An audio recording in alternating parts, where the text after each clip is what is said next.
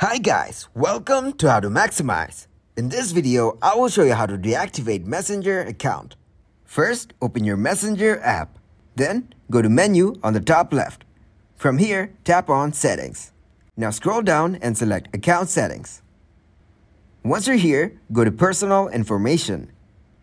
Now select Access and Control. Now tap on Deactivation and Deletion.